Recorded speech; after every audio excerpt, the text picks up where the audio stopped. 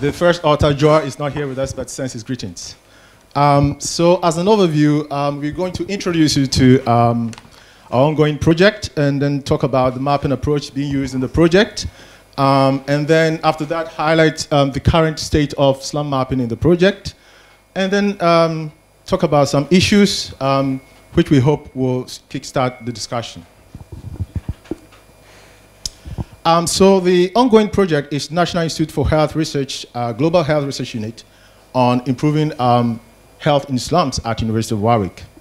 And the short-term goals are to map some identified slums and then capture health services and facilities and also understand how they are used in these slums.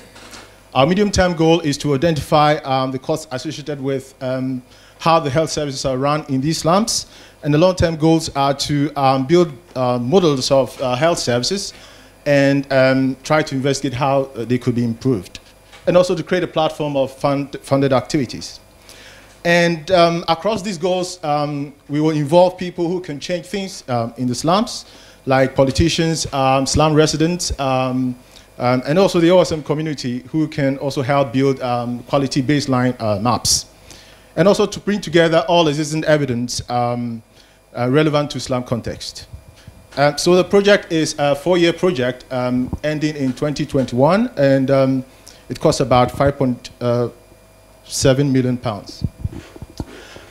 There are 5 project partners, 2 in Asia and 2 in Africa, with the lead institution being the University of Warwick in the UK. So in Africa, we're working with University of Ibadan in Nigeria, where 3 slums are being studied, Shasha, Edikan, and Bariga slums. And we're also working with African Population and Health Research Center, APHRC, in Kenya, where 2 slums are being studied, Korogocho and Virondani slums. In Asia, we're working with Aga Khan University in Pakistan, where 2 slums are being studied, Azambasti and Neelam Colony. And lastly, in Bangladesh, we're working with Independent University, Bangladesh, where Korea slum is being studied. So these slums actually vary in, the size of the slums vary actually, and the biggest slum is in Nigeria, Shasha, and then the smallest is in Pakistan, Neelam Colony. The project also has 5 work packages. Work package 1 deals with geospatial mapping of the slums. That's where we're actually based. I'm working from. And work package 2 deals with household surveys. Work package 3 deals with evidence synthesis, bringing all evidence together relevant to slums. Work package 5 builds health services and models about health services and try to understand how best to improve them. And work package 5 deals with stakeholder engagement and touches on the other work packages. And so work package 1 has 4 main phases: the preparation, satellite imagery digitization, participatory mapping, analysis and visualization. We'll talk more about this later.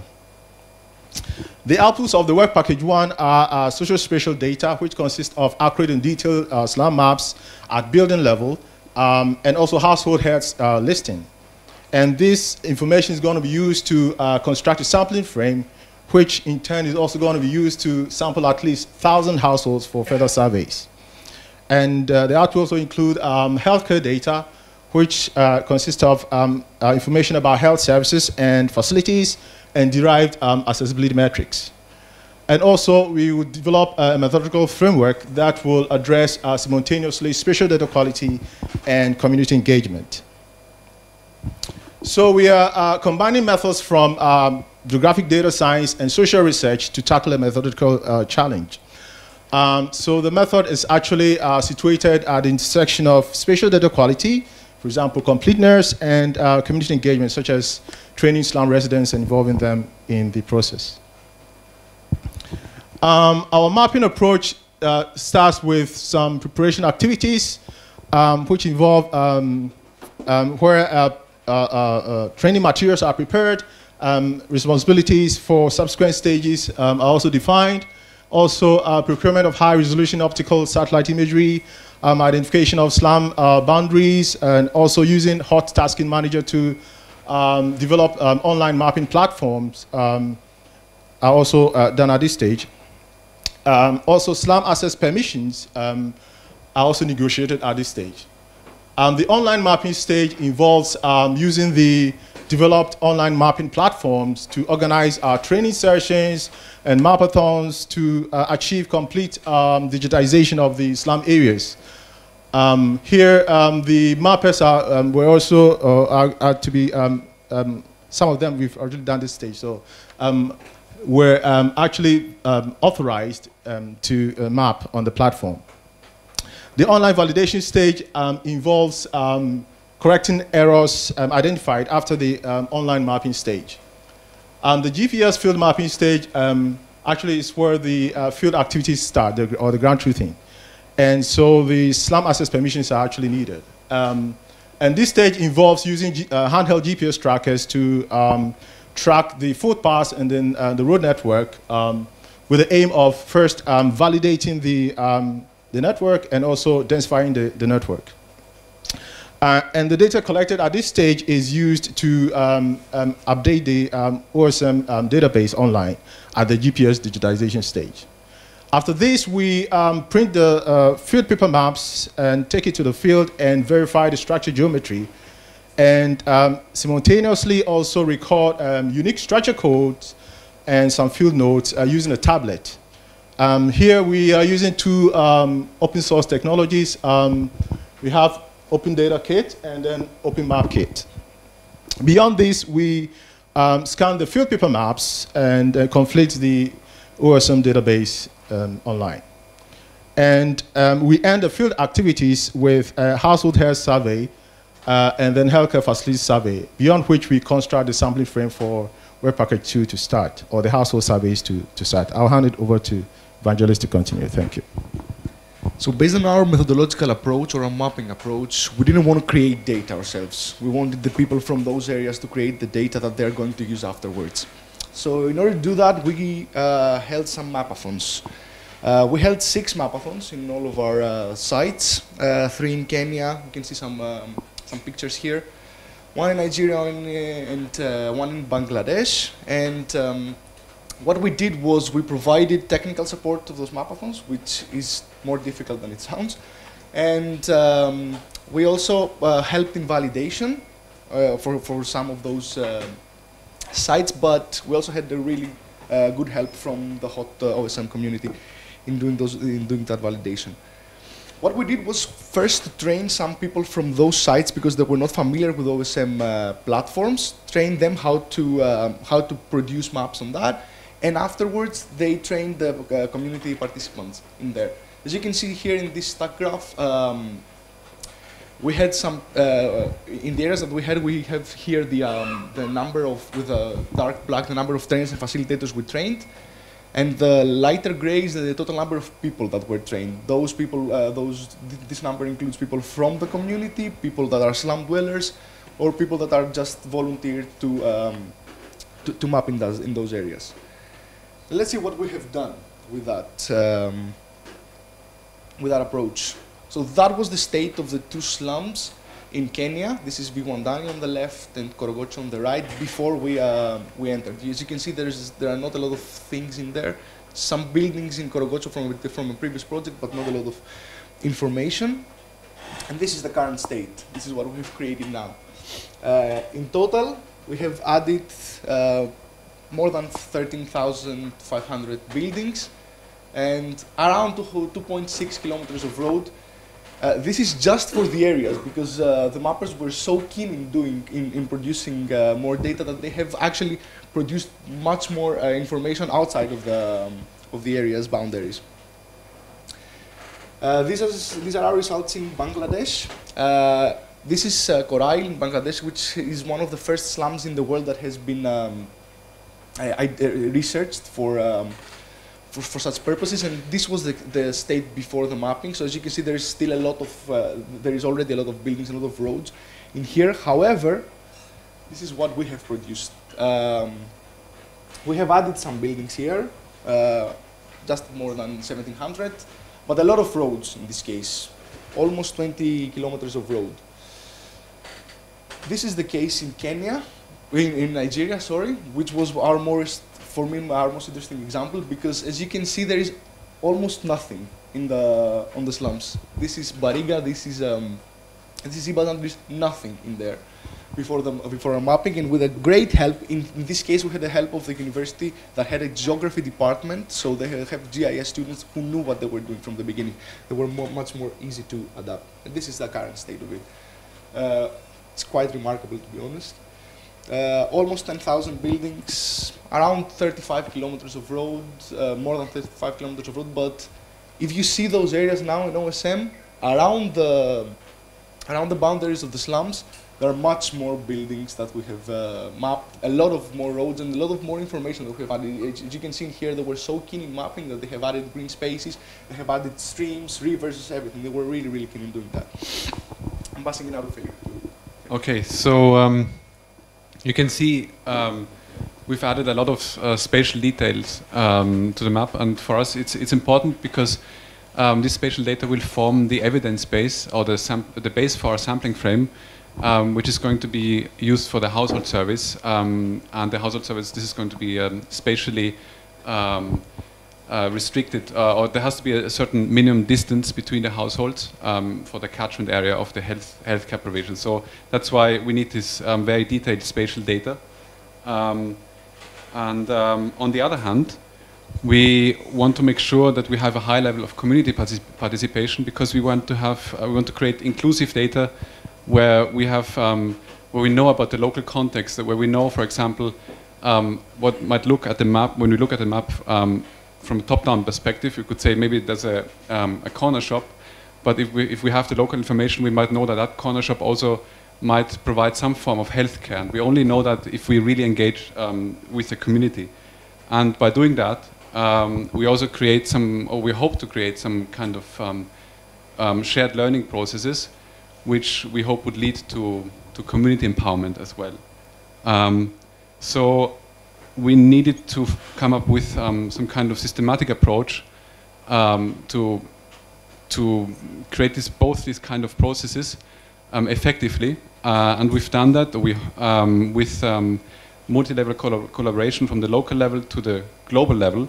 And as Godwin and Vangelis have mentioned, so we've first trained the trainers locally to organize mapathons with the community and with other local stakeholders, which then did. And then for validation, we worked with our local partners, so the universities and the African Population Health Research Center, for example, at the local level.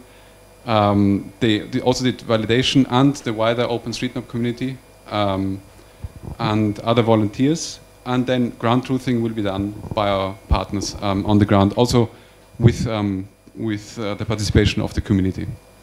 This is just to show here the mapathons in Bangladesh and in Nigeria with our partners and the local community on the local level. And here at the international level, just as an example, our student mapping society in Warwick, the Warwick Resilience Mappers, also to represent the participation of the wider OpenStreetMap community in this project, for which we are very grateful. So in the end, what we want is we hope to create a methodology, a systematic methodology, which is sensitive to the contextual characteristics of the place, of the space, and to create trusted evidence for policies, for urban policies, which are representative, or as representative as possible, especially in places that were previously underrepresented, such as slums.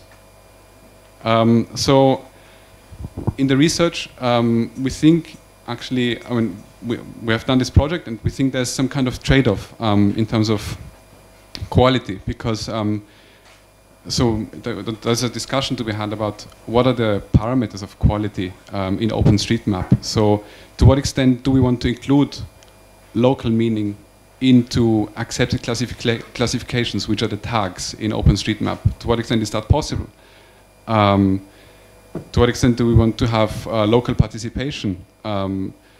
Or do we just need to limit it to have objective accuracy? We just need to know the structures. We don't need to know exactly what these structures are. it depends on the situation. And also the other discussion that might be interesting to have is, do we want to know exactly that a corner shop is also provide some kind of healthcare, or do we just want to make sure that all the structures that we can see in the image are digitized? So we want to put it out to the community that we actually we want to trigger discussion about what are the parameters of quality. Most likely they will be related to the project needs and to the local context. And this discussion also relates to a discussion that was recently in the humanitarian OpenStreetMap team. In the mailing list, there was someone who said, "What's the obsession of HOT with digitizing every little structure?" Well, this kind of questions we could answer if we think about what quality means and in which context and the project needs as well.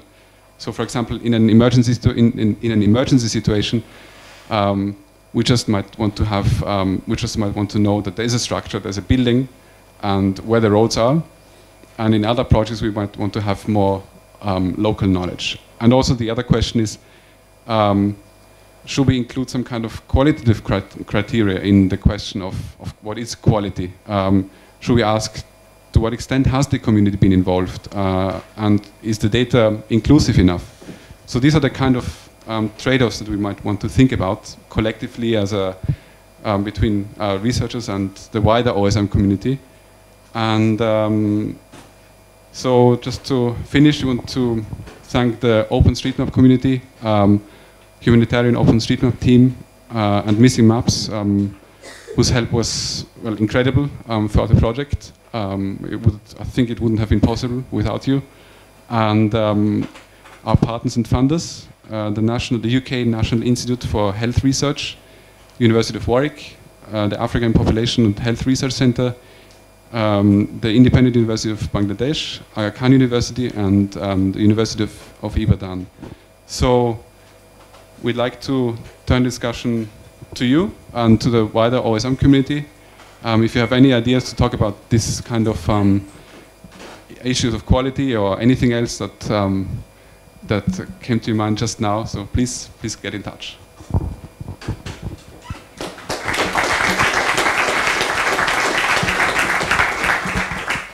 Thank you very much for this very interesting presentation. Are there questions? Okay, I kindly ask people asking questions to stand up.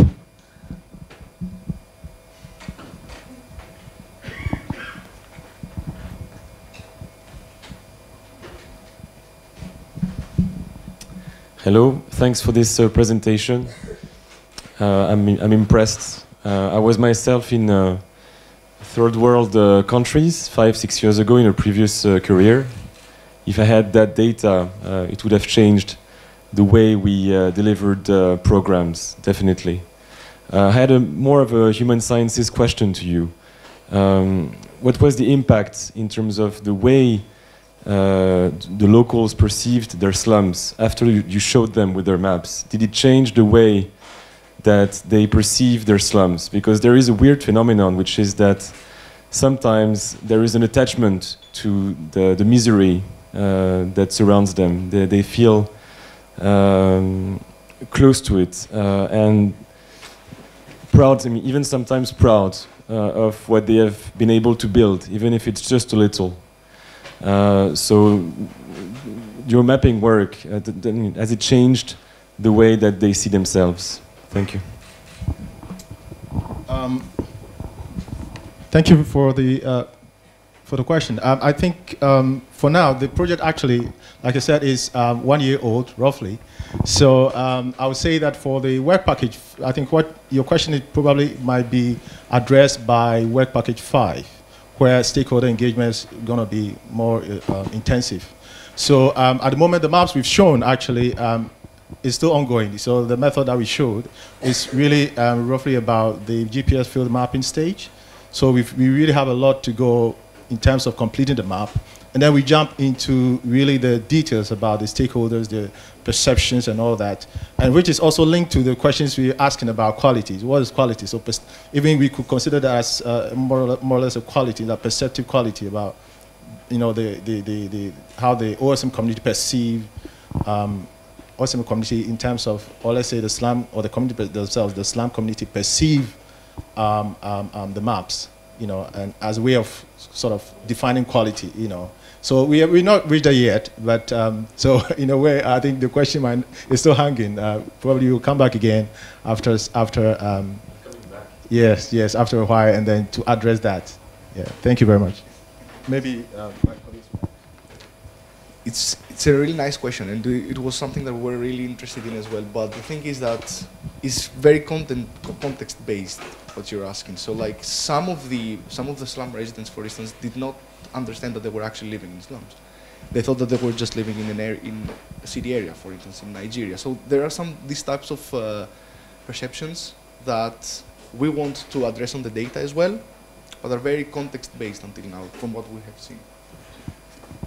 Actually, I think someone you might have also been in touch with or known, I think Mapkeep Area, they're going to hold a presentation. They might know, if you talk to Erika Hagen, she has got a lot of experience in that, so it might also be an interesting question to ask her. Hi, thank you, great presentation, and thank you again for sharing previously your documentation about using field papers, which was extremely helpful. I wondered if you'd had any particular issues about using field papers and so on that you might be able to mention.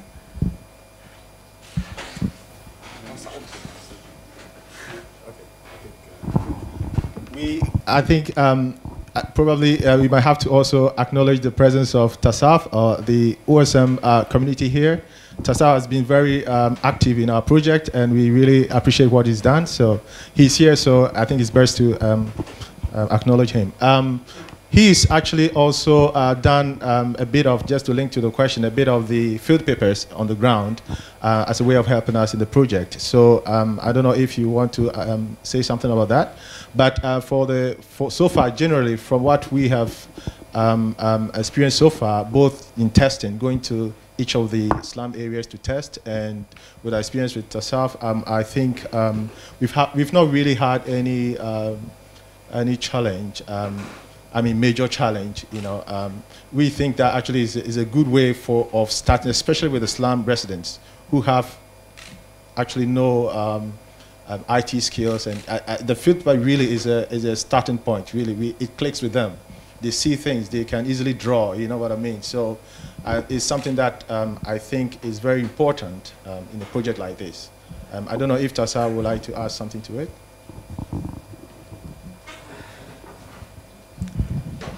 I'd rather say that what we have implemented over there, we have a bit of blend of using open map kit, and at the same time using field papers as verifying the things or double checking the things. When in the field, we just send two of the field mappers at a time as a pair. So one is collecting data with OMK, where other is drawing on the field papers. That certainly validated us afterwards when we validated the or ground truthed the things they have done over there. If those matches properly or something is missing. With OMK, it is hard to draw over there building structures and stuffs. In the dense areas like the slum areas, with the satellite imagery, you won't be able to find out whether there is one or two buildings at a time or a cluster of buildings are there. From the satellite imagery, it is shown that it is either a single building or there is two buildings, but at the end of the day, we found out that there is almost 5 or 6 buildings out there. So when field papers are there, it helped out the guys on the field to also draw those divisions within the cluster of the buildings, and that helped us to identify the house numbers and IDs, structure IDs we are planning to give over there. So not only the structures were mapped, the structures were given identification numbers, so that afterwards, when the survey will be done by the Warwick University afterwards and the other partners, they will be easy. Those will be easily to detect and trace out afterwards.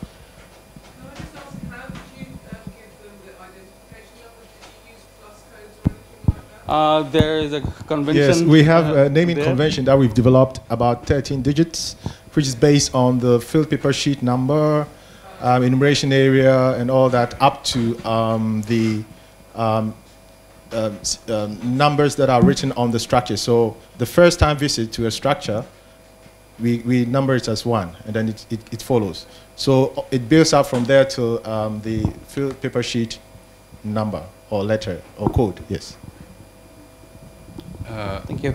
Maybe I'd like to add a point to that as well, because there's another issue that we observed, or that's generally being observed in the community, or with people who actually do some mapping in the slums.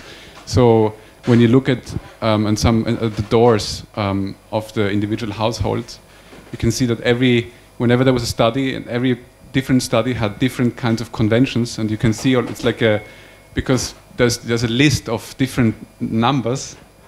So there's another issue that we would need to talk about, and generally that's being discussed, is how can we make sure we're not duplicating efforts all the time. And yeah, that's basically a key question, I think, especially with mapping in slums.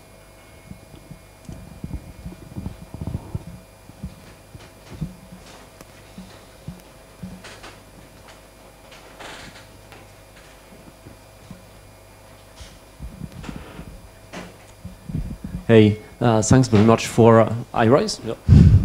So it's very nice to see how much when we're doing research in those countries. Now we're doing research with OpenStreetMap, and we're building the data we need, and we also want to build a sort of data folk, a community around the data. And what I think really interesting in the project that you're putting forward is that you first add an iterations to build the structure, I mean the rough base layers, and then what you are describing as the quality data will be the details that you're going to add to the map. And that's something which is not common when you run those kind of research project, when it's focused on one thematics. Usually there are very specific needs for the study, and then you come with a list of features, and when it boils down to resources to get the data in, then it's very difficult to adjust to the needs of the local people living there, or the people working or using the data. So I think it's extremely interesting in that approach. So that was one comment that I wanted to make out of your specific project. And then this also triggered the question for me in terms of what is really sought from the project in terms of intelligence that you want to produce over the territory under health perspective. Are you focusing on specific health items, or is it just something which is broad about how health facilities are being used and managed? And so yeah, I think that this is it for me. And the second sub-question is, what are the resources? I mean, how are you managing to, in very poor areas, to have people just going, mapping, and how are you creating the mechanisms for those people to be in a position to map and perhaps to continue mapping? Or are you going to accommodate with some stakeholders that are keen on going on a workshop, but they will want to have some workshop fees, per diems, and all the things which are very difficult to handle if you want to build sustainability over time. So that's the remark and the two questions. So for your first question, this is actually what we're thinking about promoting OSM in such projects. This is a project funded by the NHS, by the NIHR, which is like health organization. So the whole concept of the project is to provide better health to increase to enhance healthcare provision in those areas. Our approach was for mapping that. They didn't actually want us to use OSM. They just wanted the maps. This was our approach, supervisor's approach, João's approach, that chose to do this, to choose this itinerary to go this way. So yeah, this is a way of promoting OSM in general, and we were discussing about that before, about how we can make this academic. This is actually a project that is a personification of this endeavor. Yeah. Just to add to that, first, thanks a lot for the positive remarks, and also on the issue of resources, we're working with the local partners. We mentioned University of Ibadan, Aga Khan University, APHRC, and Independent University of Bangladesh. And so we're also tapping into the resources of the OSM community. And one typical example is our relationship with our cooperation with TASAF, who is the leader of the OSM community in Bangladesh. And they helped us a lot in terms of the logistics and the best way of kind of collecting or doing the mapping. And because they've already had the knowledge of the tools that we're using, and so the training was a little bit reduced from our side.